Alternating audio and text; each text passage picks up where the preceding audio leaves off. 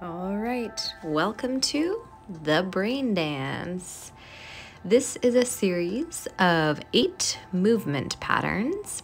You can follow me or just think of the pattern that we're doing and improvise on your own. Pattern number 1 is the breath. So we'll inhale as we lift the body, the arms, the torso, the head upwards. Exhale as we ground it down.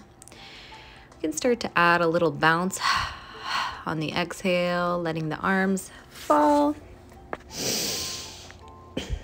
and droop beside you.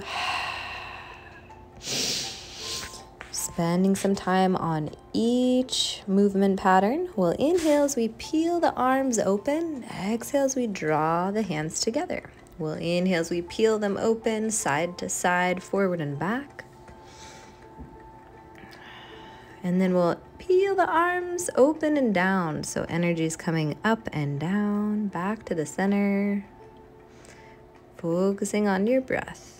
We'll learn the breath of joy. So the arm movements go like so. Swing out to the side, swing up top, back and forth.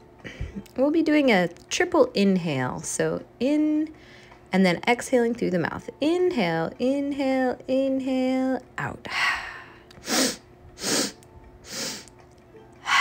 So 3 sips of air in through the nose, exhaling through the mouth. One more time. Breath of joy. Nice.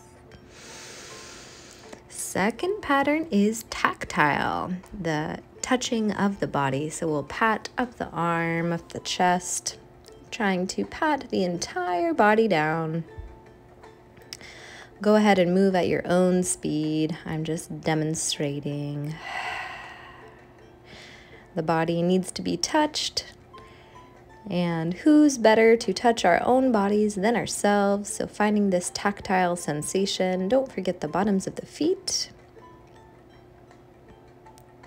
Then we'll move on to more of a rubbing sensation, like you're scrubbing sand or mud all over your body. How can you scrub and touch in a way that feels pleasing to you? Finding all the nooks and crannies, hard and soft places in the body. Not forgetting the face, the head, the ears. And then we'll add some soft touches down the arms. Tender touch.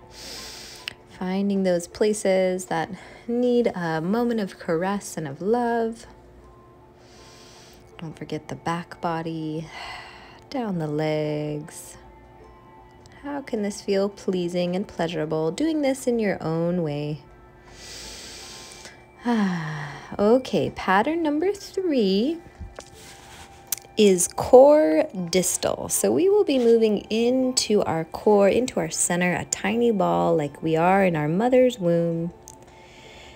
And as we expand outward, reaching out with all limbs, into the far distal ends. So moving back and forth in your own way, in your own speed. The coming in, curling in is about connecting with oneself. The expanding outwards is expanding into the world. You can try different speeds, exploding into a star. Hurling yourself. You can also try this movement lower to the ground in a squatting position or even lying down. So taking some time, drawing it out, limbs reaching out to the far ends and drawing them back into the center. It can look any way, doesn't have to be like how I'm moving. All right. Number 4, spinal movements. So babies then learn, these are all patterns based on how we develop as humans. So let's first move the tail left and right, like you have a big kangaroo tail and you're swishing it.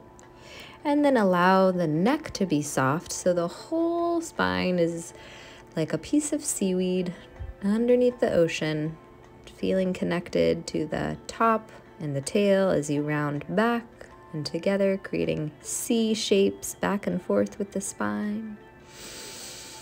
And then we'll do some spinal waves, curling the neck under, letting the whole spine go, and then curling back up.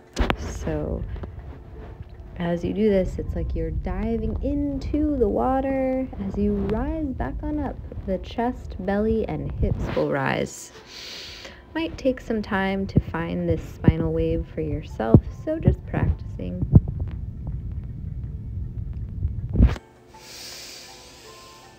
All right, then we'll go the other direction, leading with the hips, then the belly, chest, and then chin, and then it drapes back down. So this is a tail leading spinal wave. Just finding a little bit more movement and mobility in each vertebra of the spine. Again, this can look and be however it looks for you. Could be different. Let's go side to side now. Shaking it out.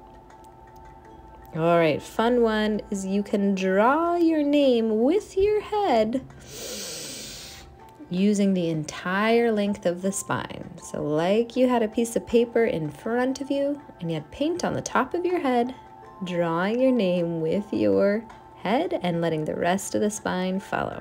Nice. All right, let's move on to the fifth pattern, the upper body. So we'll isolate only moving the upper body, keeping the lower body still. Let's open and close the hands, circling in our wrists.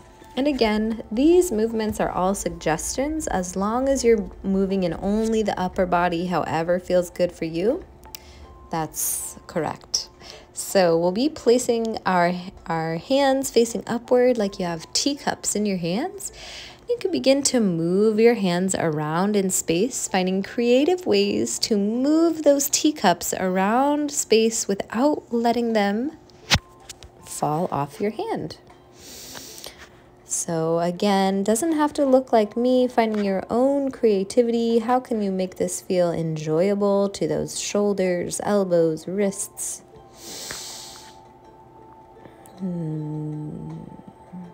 Okay.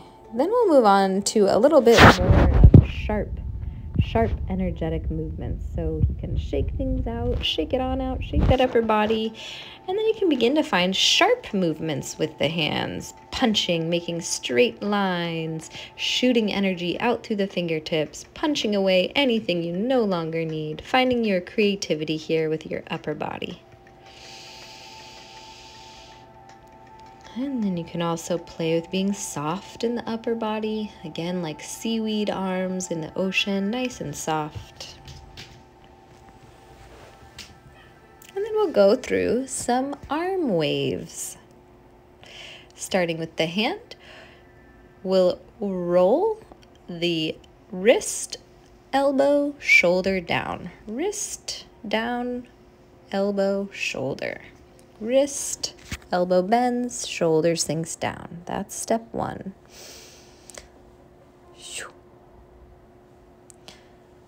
All right, and the other part of the wave is first sinking the shoulder, elbow, and then the hand will lower. Again, other side, shoulder, elbow, hand, shoulder, elbow, hand.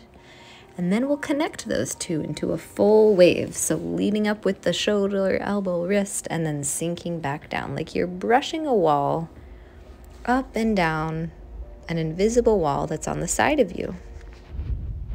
This can feel awkward at first. Just practice isolating these movements, and then we'll go back and forth. One arm, then the other. Nice, finding a little bit more articulation in the arms. Nice. Okay, now, next part of this pattern is only moving the lower body. So keeping the upper body still, you can bind them behind your back. We'll just begin to shift one foot onto the next and find different movements creatively with your own imagination to only move with your lower body. This could be jumps, out and in. This could be walking forward and back, just noticing how your lower body moves. You can lift them high, lift them low. It doesn't have to look a particular way. You can also play with having invisible paint on the bottom of your feet and begin to paint the floor with your feet, like you're ice skating, sliding around the room, finding different internal and external rotation with your legs. Sliding around the room, finding your own rhythm, your own grace with this.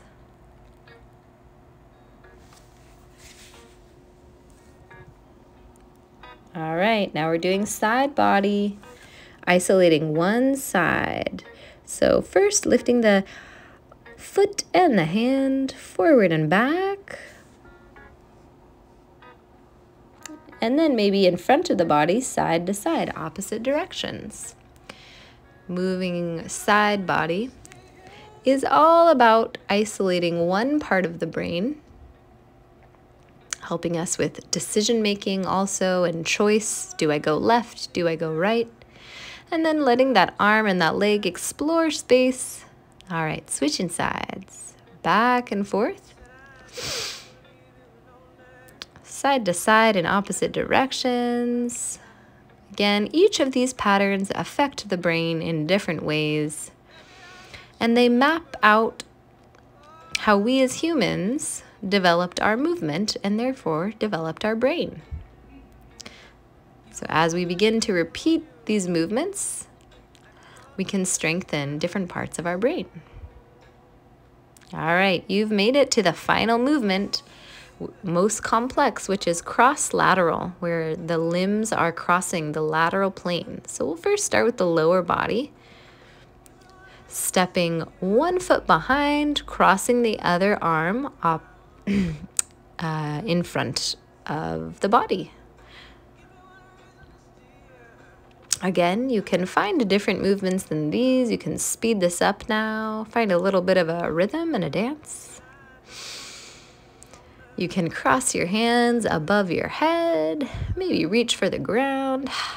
Any movement that is crossing the limbs or that lateral plane. This mimics walking. Yeah, maybe stepping one foot in front and then the other way. You can find your rhythm, find your groove.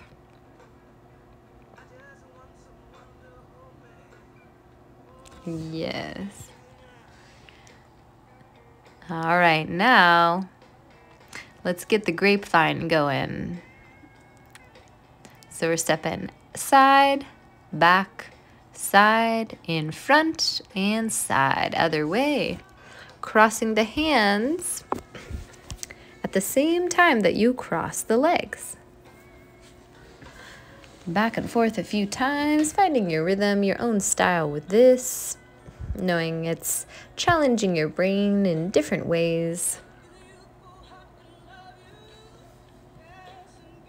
All right, now opposite, try crossing your arms while your legs are open and opening your arms while your legs are closed.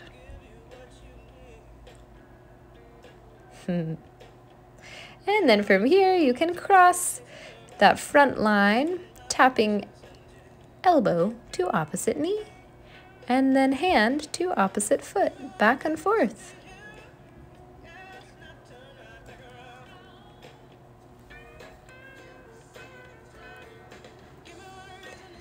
And playing with it however you want. We'll move on to testing our vestibular system by spinning. Spinning in one direction. We're training our vestibular, or the liquid in our ears, to maintain homeostasis. Once you get busy, you can stop spinning, breathe, and then spin in the other direction. Finding joy in this. If being dizzy doesn't work for you, you can ignore this portion. Finding your balance. And there you finish the brain dance. We'll take a deep breath in, drawing it in through center. Find yourself a big old yes inside your body. Yes, yes, yes, yes. Feeling the joy within, expanding outwards. Brain dance complete.